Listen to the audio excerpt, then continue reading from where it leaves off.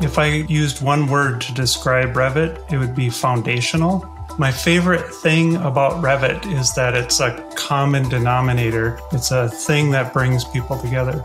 I would say there's no denying the impact that Revit has on the industry, given it being used so widely across the globe. The sheer number of third-party developers that are building upon this platform to make it more useful.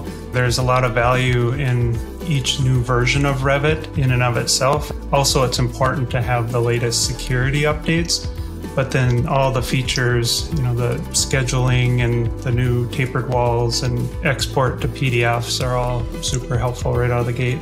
Certainly, there's a better data exchange with Revit with its new IFC version 4 export certification. Revit is just the foundational tool that allows us to really maintain a single source of truth. Coordination between structural and MEP is often a challenge during construction. Revit helps us solve a lot of challenges in terms of coordination and documentation. Revit has a huge role in helping move the needle on climate action by allowing our design teams to use tools like the Solar tool add-in by Autodesk or Insight to basically challenge our assumptions and validate the results through simulation.